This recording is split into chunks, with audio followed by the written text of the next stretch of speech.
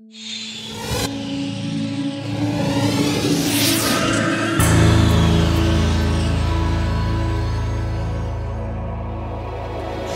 I would like to apologize in advance that my talk is not going to be very entertaining. Rather, it would be sort of depressing and disturbing. It could be, at least part of it. Sorry about it, but that's how it's going to be. Challenging convention is not to pursue conventional challenges. Being born in a middle-class family in India, I was given to understand by society and family that the primary challenges, goals, or objectives in life were to get educated, to find a secure job, to join the rat race to go up the corporate ladder, earn a lot of money, pay taxes, save as much as possible for old age, and then die. I was following this rule book of society for the best part of my life. And at one point of time, I found that I was feeling like a horse, not a donkey, a horse. Yeah, I was feeling like a horse with blinkers on and societal pressure on my back, nudging me and kicking me to follow through the maze of life from birth till death. I couldn't bear it long. At the age of 45, I shook off that societal pressure from my back. I took off my blinkers and looked around. It was a totally different world from the corporate world where I was coming from. I saw a lot of good things, I saw a lot of bad things, sad things, and that changed my world.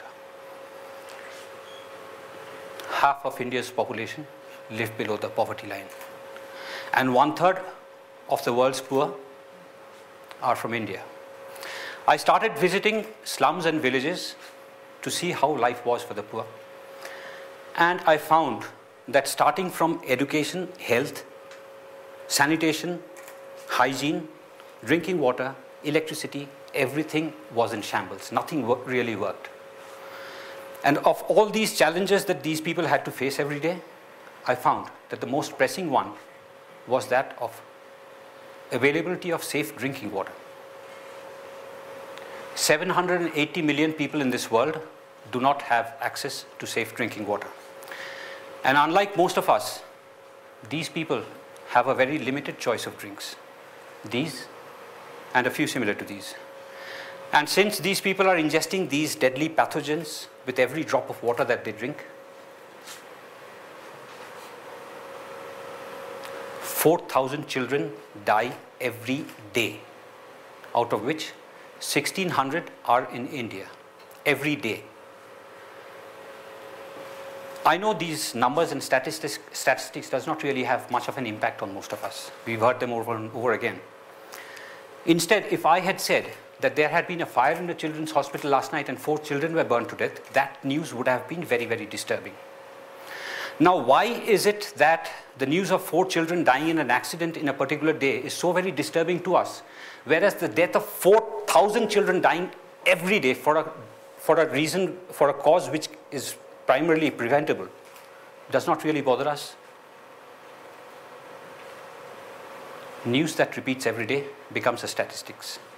And once it becomes a statistics, the individuals lose their identity. They do not have a name or a face. It is not Ram or Rahim, Elizabeth or Aisha. They are just numbers. Death number 1, death number 2, death number 3, 4, 5, 10, 100, 1,000, 2,000, 3,000, 4,000 dead children, all mostly below the age of 5, form the day's statistics and goes into the record books. Can nothing be done about it? Do we keep our blinkers on and pretend that the problem does not exist? I thought there were options. Chlorine, added in the right proportion to the water that these people consume, can get rid of most of the deadly pathogens. The question remains, how do we add this blessed chlorine into the water that these people consume? For most developing countries, the infrastructure required to supply piped, safe water to each and every family is prohibitively expensive.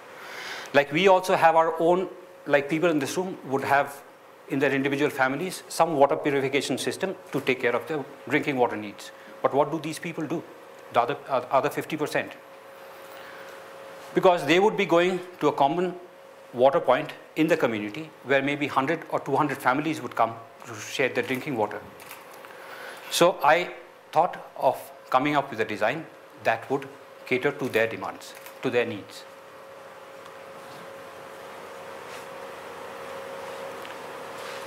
Untreated water goes in from the top of the device and the treated water comes out from below. Chlorine in the right proportion gets mixed inside and the water that comes out is chlorinated by default. Rather than going into the technical details of what goes on inside, I would rather go into the different aspects of design that I had considered while thinking of this. Since it was dealing with drinking water, the dosing had to be very, very precise every time without fail. And I also thought it should be automatic so that no human intervention or human judgment was required as to how much chlorine to go into how much water, so that it should be automatic. It had to be in line so that the chlorination, the disinfection is done. It is by default.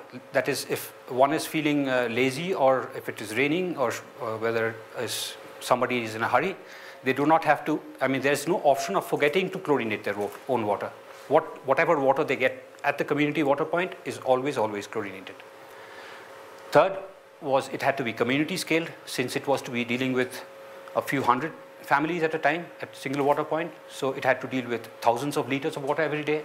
And of course, it had to be affordable, robust, and reliable. Also, had to be easy to install,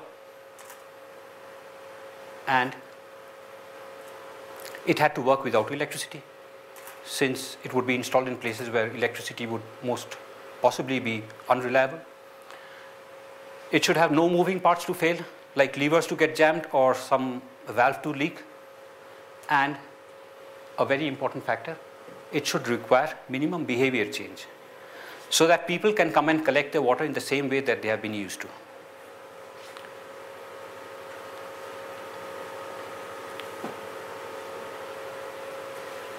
Now, I was trying to chlorinate flowing water.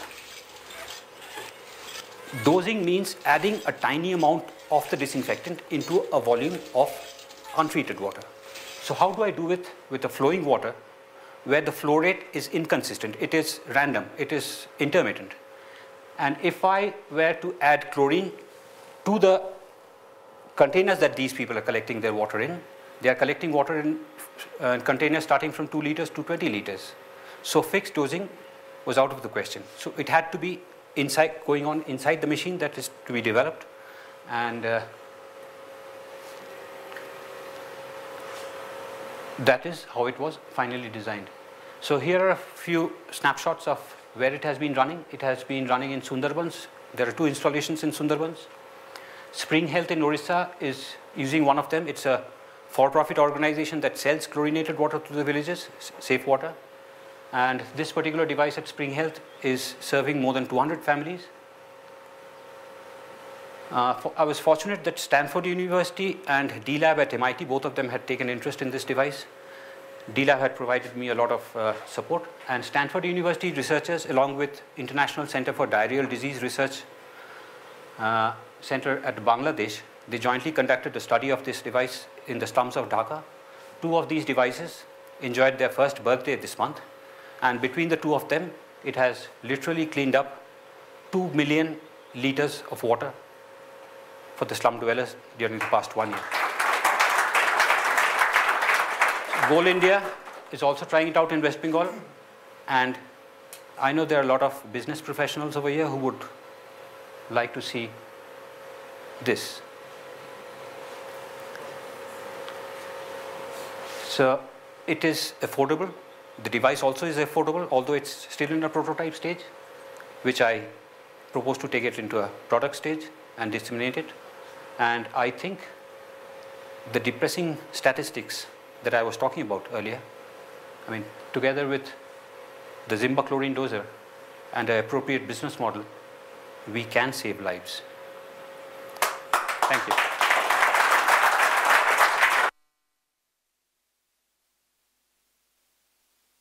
Just a minute. Please don't clap for me, because I'm not doing anything in this. It's gravity doing the work, not me.